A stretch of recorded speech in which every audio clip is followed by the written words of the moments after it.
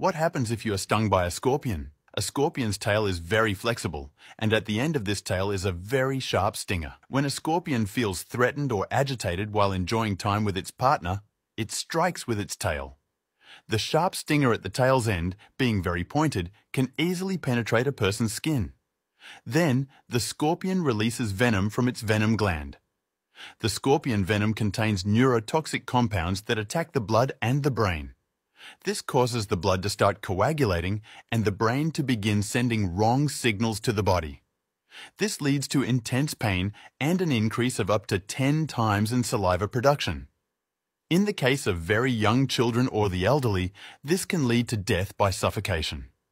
The black scorpion does not have lethal venom, but it has a very painful sting. However, when we talk about the yellow scorpion, the risk increases significantly. It has the most dangerous and lethal venom when it comes to scorpions.